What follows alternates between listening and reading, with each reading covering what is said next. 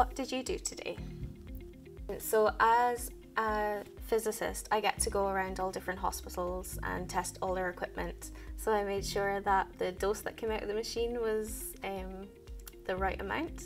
I made sure that the images that you can see when you're a doctor using the images are going to show you what you want to see. So if there's something wrong with your patient, you want to be able to see it.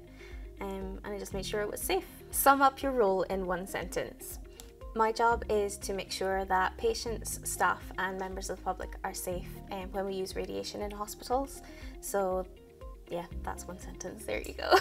I can say it again if you want. Okay, now in just 2 words. Protecting everyone. Casualty or Holby City? Casualty. Charlie and Duffy were my favourite when I was growing up. What makes you smile at work?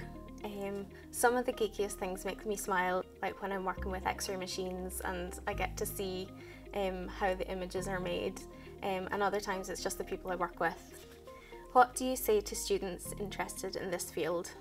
I'd say if you're interested, apply, go for it. There are so many routes open to you. It's an amazing place to work.